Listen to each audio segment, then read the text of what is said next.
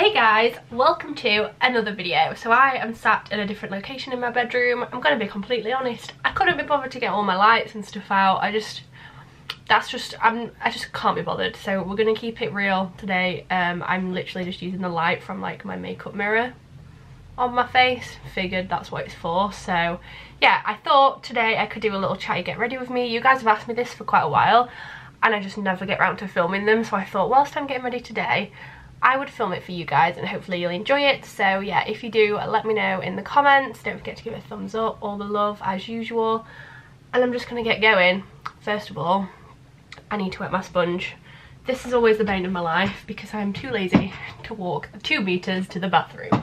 Be right back. I did it!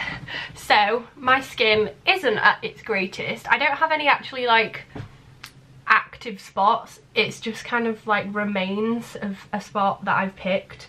I'm gonna blame it on the stress of university because that's what I'm blaming everything on right now. So we're gonna attempt to cover them up. So the foundation I have been using is this one. I hadn't had this for a while and I finally reordered it and I remembered exactly why I liked it. It's the e.l.f. foundation in porcelain, and so good if you're very pale like me, because I've been trying, oh I nearly dropped it, I've been trying to use my other ones just because I do have quite a lot of foundation, so I was trying to use them up because I was like, why do I need to just have this many? But in the end I've gone back to this one because this is the one that isn't orange on my face, because I am that pale. Even the ivory foundations look orange on me. So yeah, we've gone back to this e.l.f. one. It's quite cheap actually. This foundation, I got it from Boots or Superdrug, I can't remember. I'll leave it linked down below. I'll link everything down below. And I love it, so definitely recommend this one. Okay, so that's the foundation. Hopefully you can see the difference. This chair spins by itself. But yeah, hopefully you can see the difference. It's not major full coverage, but I don't really like having too much coverage because it just feels a bit cakey, you know. Sometimes I will, maybe on a night out, but this is perfect for uni, and especially when I'm having a bad skin day, because it just kind of helps smooth it out a little bit. And then I will put some concealer on. So I kind of switch between concealers. Where's my other one? Sometimes I'll treat myself and use my Urban Decay one, but this is usually for when I'm having a really good skin day because it is quite light. So recently I've been using this one. It's the Collection Lasting Perfection. Everyone has it. I have it in the lightest shade. Apparently they do a lighter one now, but I'm in Fair number 1. And then I have this Urban Decay Naked Skin colour correcting thing. It's almost run out. I'm not 100% sure how much this does, but it claims to lighten up your dark circles before you put concealer on. So I'm gonna try that because dark circles are a constant struggle in my life right now. Oh, also I'm thinking, well, I'm going to start weekly vlogging again. And if you've been a subscriber for 3 years, you'll know that I did used to weekly vlog. So when I first got to uni in first year, I weekly vlogged and I really enjoyed it and I'm missing it. So I've decided I'm going to go back to it. So they'll go up on a Monday. I love watching weekly vlogs, and right now my life isn't entertaining enough to vlog every single day. It was getting repetitive, and as much as I do like homey chill vlogs, there's only so many times you can watch one of them before it just gets a bit dull. So that's kind of why I stopped, and obviously uni stress and my relationship status and all that kind of stuff. But I am missing it, and I know you guys are, because loads of you have tweeted me and told me that you miss it. So I figured, let's finish how we started. Let's end my university life with weekly vlogs again, because I feel like that'd be really fun. So let me know if you're down for that. I'm using the Nacook Urban Decay setting spray thing to put my concealer on. But yeah, let me know if you are looking forward to that, because I am. I don't know why, but when I apply my makeup I close my right eye. I've realised this over the years when I film my makeup, and it's kind of like, I don't mean to do it. Why do I do that? I don't know. It's like my concentration involves me doing this and like using only one eyeball. Maybe it's because this eyeball's stronger. I don't know. I am actually going to put a little bit more on the more stubborn spots on my face. I wish I wasn't the age of 22 and still getting spots, but unfortunately this is my reality right now, so just gonna have to deal and cover it up. Cool. Foundation is done. I completely look like a flat ghost. So powder, always the same powder for me. What is it? Rimmel Stay Matte powder, should know that off by heart by now. And I'm just gonna put this on with a big brush. This brush is from Wilko. Wilko's brushes are amazing, so defo recommend. And I'm just gonna like put quite a lot of this on. I put a lot on under my eyes because they like to crease.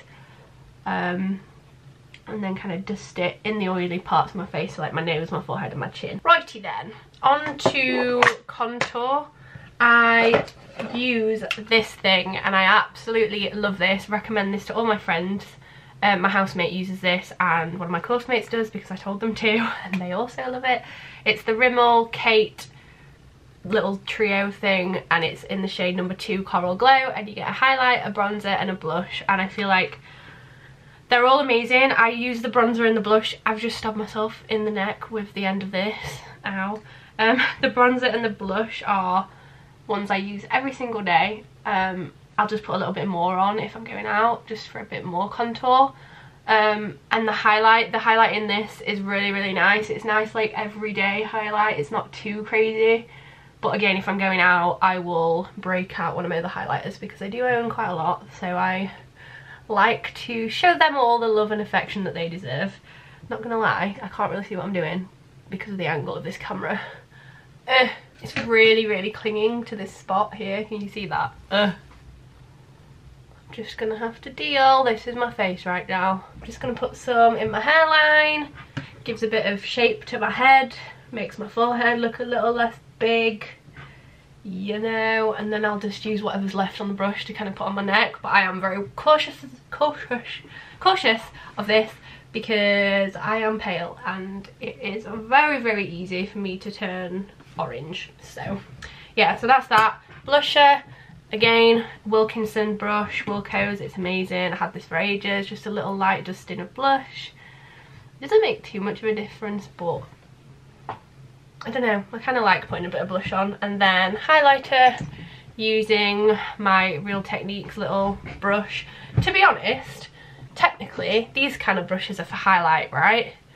Does anyone actually use these? I think it's a bit of a rarity because I find brushes that are like this so much easier to use for highlights. It doesn't just end up all over your face. I'm going to use this one in the Rimmel set because on a day-to-day, this is kind of what I put on. I don't know how much you can tell. Hopefully when I film the clip at the end, you can see what effect this has, but it is really, really pretty.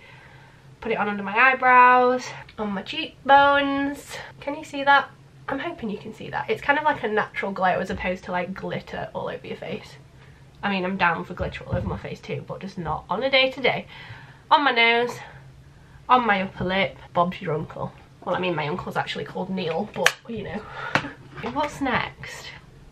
I feel like this is the point when I do my eyeshadow, so we'll go for that. I've been using my Sophie Does Nails Makeup Revolution palette. I actually saw as well that in Lincoln's Superdrug, the one in the Waterside, they have this. They have quite a few in stock, so definitely recommend. Not gonna lie, I broke it. It is Makeup Revolution, so it's not like the most sturdy product in the world, but the colours make up for it. I love this palette. Sophie's chosen such a nice selection of colours, so I can put this on for day to day. I can put this on for when I'm feeling a bit more daring. It's such a good combo. Honestly, it's my dream palette, and I was tempted to buy another one the other day when I saw them, so yeah. I'm just going to use this little blendy fluffy brush. This is from a brand called Lamora. I got it from eBay or something. Link it down below as always. And I just like to take this shade next to the purple one and put it in the crease. I don't know what these are called. I got rid of that little bit of plastic. And then kind of just blend away. I feel like this is going to be the worst makeup look I've done in a while. I'm just not used to filming makeup tutorials anymore. I'm not a makeup person, guys, as much as I'd like to think I am sometimes. What I really like about these as well is that they're really, really blendable. Like that blob there is quite harsh, and if I just literally sit and keep blending, it'll like reduce. I don't know, but yeah, it gets like a lot less harsh, and you just gotta keep doing it, stay patient. Like if you're not the best at eyeshadow, just start with lighter colours. Right, this eye went a little cray, so using the white or the one next to it, I suppose, I'm gonna put this under my eyebrow and kind of blend it back down again to kind of get rid of the craziness that I have just created. I tend to do this mistake every day, and I just get a bit excited about the crease colour and then it goes everywhere. So grab yourself a bigger fluffy brush and just blend your life away. I'm gonna go for something a little bit more exciting. I'm gonna go for this like dark pink shade next to the black and just put a little bit of that in the crease just to make it a little bit more pink. I really like pink eyeshadow on myself. I don't know where this came from because I used to just hate pink. I don't know why. I just wasn't a girly girl. And now, I mean, I feel like I'm known for my love of pink. Like my channel head is pink. I have loads of pink coats. I just love pink. I love that you guys tune in for this quality content of me talking absolute nonsense while I do my makeup in the morning. I appreciate you guys for sticking up, putting up with me. This was supposed to be a subtle makeup and it's slowly not becoming one, but I am kind of okay with that. So I'm now going to put this kind of shimmery one all over my lid, and I always do this with my finger because I just find it makes like a stronger colour. So there we go. And then taking the big huge brush again, I'm just going to dust this all out because I feel like it looks a bit grey. This is not everyone's kind of go-to day-to-day look. Don't think I'm going to call it a day-to-day look in the title. It's kind of escalated, hasn't it, really? Eyeliner. Maybelline. It's not Maybelline. Soap & Glory Super Cut eyeliner. This isn't the skinny one. I've never had the skinny one, although I've heard good things. I'm going to put a little bit across my lash line, not too much. I don't really want a flick because I have very watery eyes, and I've discovered that as soon as I walk to uni, my cat eye flicks have just disappeared, so I've given up on them for now. Oh, look what I've done. Oh, it's okay, I saved it, kind of. Let's just patch this up with a bit of eyeshadow. Magical. Eyeliner is complete. Right, I'm going to continue with the weird combo of things and do my eyebrows because my eyebrows look a little bit crazy right now. So I either use my Eyeliner brow pomade, which is very well loved, has no label left, and I'll just use like this little doodah with like a spoolie on the other end, again Wilko, or this Essence brow gel thing.